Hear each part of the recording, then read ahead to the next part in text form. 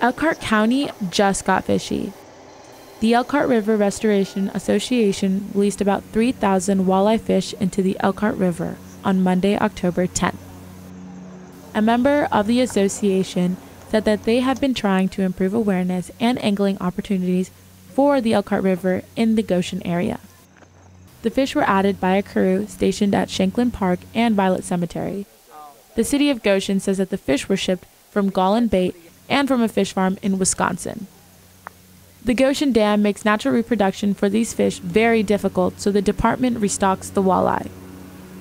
The fish are said to be about 6 to 9 inches long and love cool, deep water, and get their fish name from their milky color eyes.